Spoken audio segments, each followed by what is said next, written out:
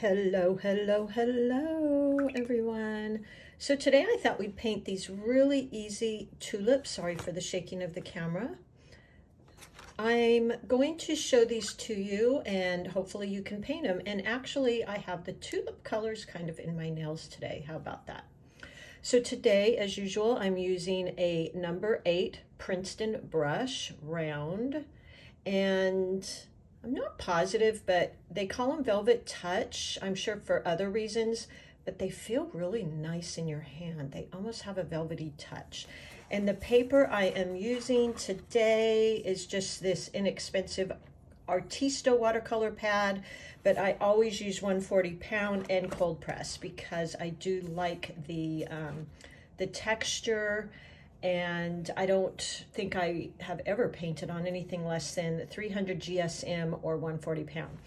So today, these are the colors I'm going to be using. I've got a magenta, which I've watered down, an orange, a violet, and yellow. Let me see, I think this is called cad yellow. These are all Winsor Newton, by the way. And I'm using them a little watered down, so they have some translucence to them. So, are you ready? Go ahead and grab your brush. These are going to be those C strokes that we've learned. I'm actually going to open my page so I can see these beautiful colors that I chose. Okay, so this color here is Permanent Rose. And it can tend to be a little bit darker, so I water it down. Let me show you here. So I water it down because here's the full strength, which is beautiful. And I will probably use that in some of the, darker areas of it. But I just watered that down a bit, and I really love this color. So remember, in watercolors, we don't use white, we use water to lighten a color. Now, the orange is that cad orange, Winsor Newton again. And I'm going to show you the full strength version, and then I'm going to show you how I water it down a little bit.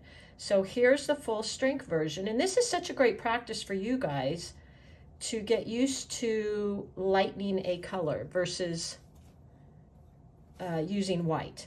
So now I added some more water to my brush, and here's the lighter version of that. Isn't that gorgeous?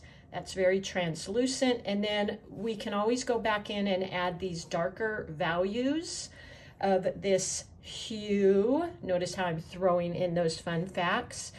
So hue is the color, value is the intensity or darkness and lightness.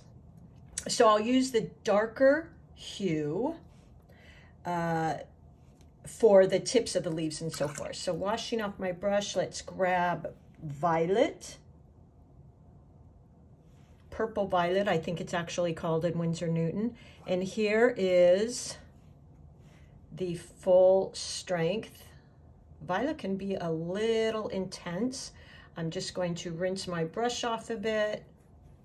And here is the lighter version of that. Beautiful, right? So I'm going to use that lighter version. Now let's do the yellow. I think I'll use the cad yellow, which is right here. It's getting a little dirty. I need to put some new in there. It's got a little green in it too, but okay. Okay, so let's practice that cad yellow. So here's full strength, very deep and dark and rich. Now let's add some water to it. Let me show you how I add that water to it. I get this question a lot. So we're just going to rinse the brush and then tap it off. Now we'll have a lighter version of that yellow. Look at that, perfect. So these are the 1, 2, 3, 4 colors and the lighter versions of those. So play with those, practice those. Okay, so let's go ahead and get started here. Let me put a napkin down so when I flip this over, it doesn't mucky up my workspace.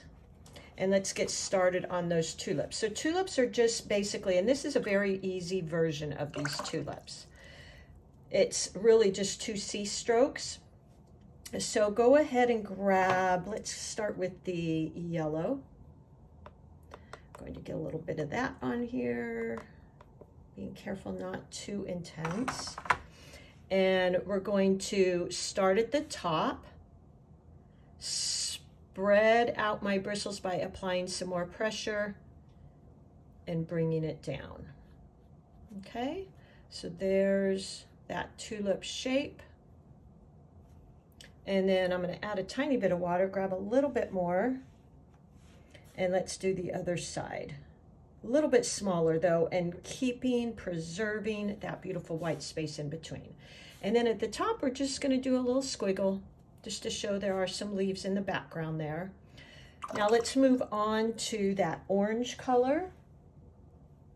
Let me get a light version of that. Grab my palette to do a little mixing on. There we go. My palettes, by the way, with the custom daisies on them are from Mist Ceramic. She's amazing. She's created a lot of palettes for me. Okay, so we're going to do the thicker side again. So go ahead and push pressure into that first petal, like so. If yours isn't looking exactly like this, it could be the paper quality. Now, I'm not using a real high quality paper. This is really just for demonstration and practice. I'm going to rinse my brush off a little and do the other thinner petal on the other side. Again, making sure to preserve that white space. That always creates interest. And then just a little squiggle at the top. Ooh, and look at that.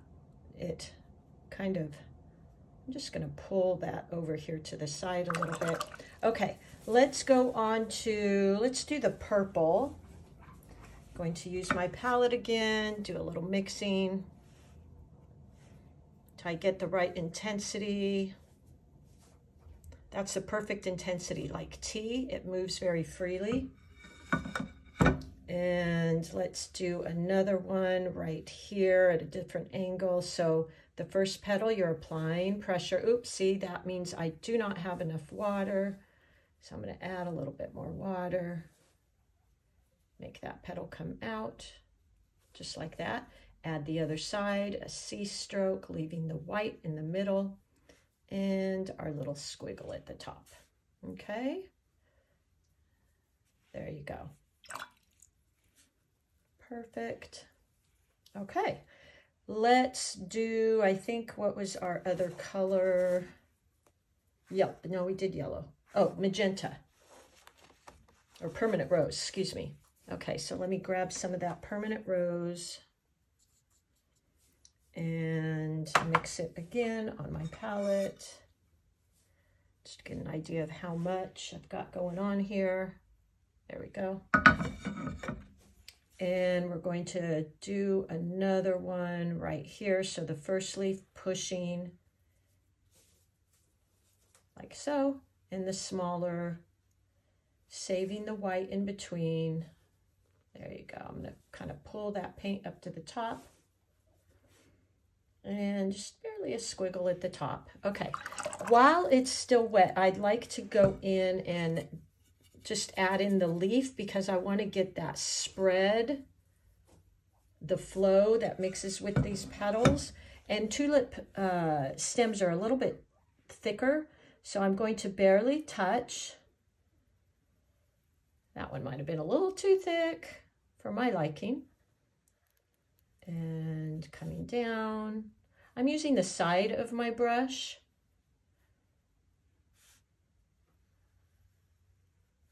Okay.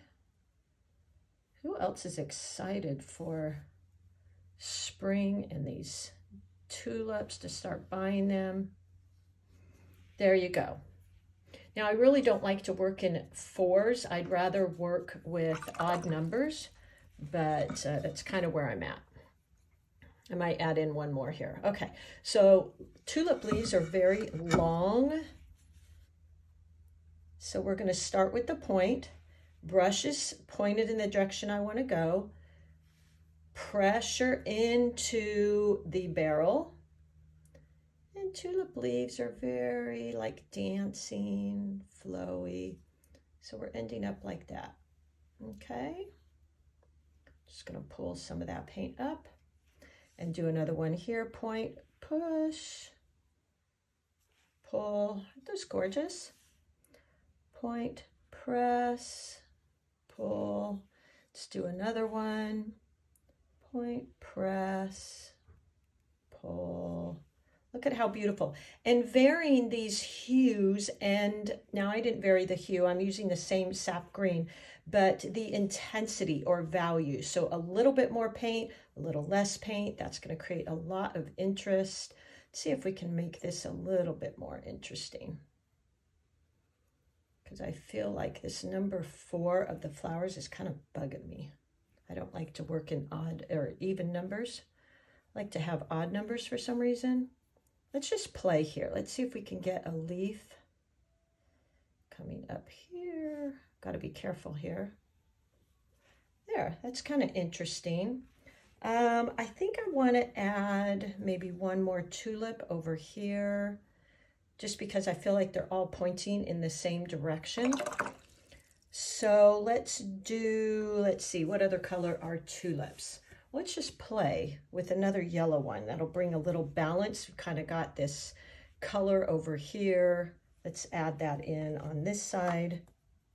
So I'm going to grab some more of that yellow.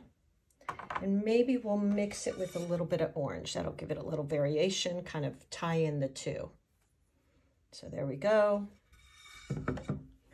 You know, a fun palette you can use too is just a china plate. Those are always kind of fun. So let's just play with this. I'm not sure how this is going to look, but let's do a tulip. Got one pointing that way, up, out. Let's do one kind of tipping over. So press into that first tulip side. And then another one over here. Okay.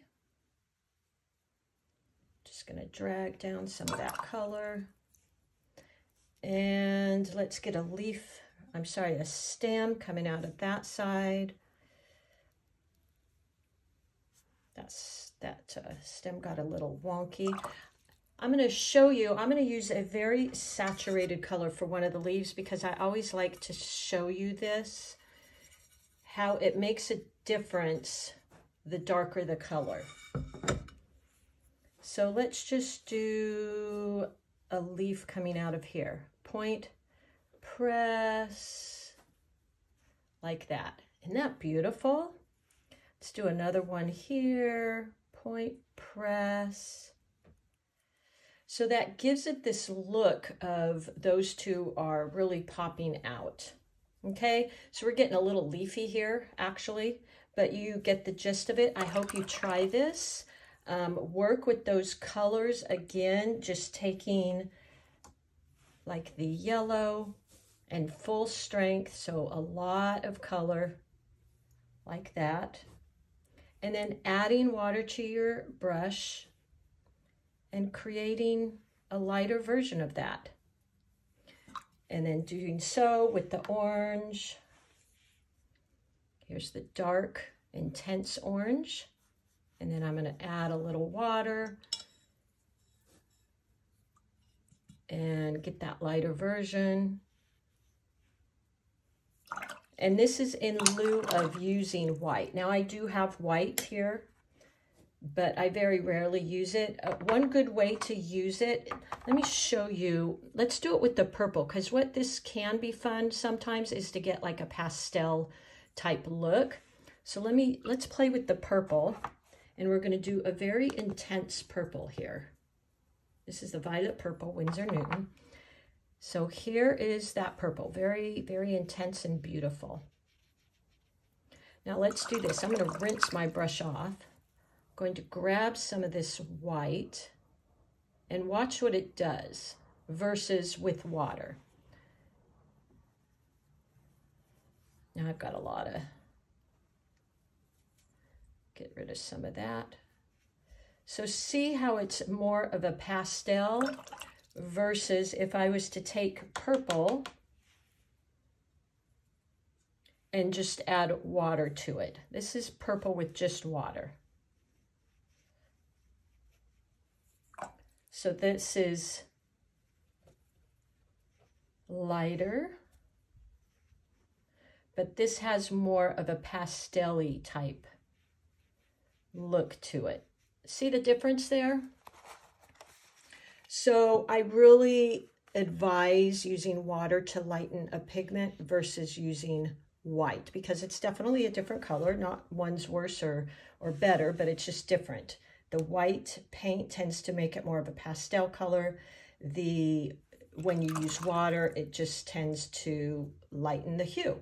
So have fun with that. I want to see what you guys are doing. Grab your brush, your paper, and paint, and let's paint. If I can do this stuff, I know for a fact you guys can, because we're all artists. Okay, we will talk to you soon. Email me with any questions or message me, and thanks for joining me.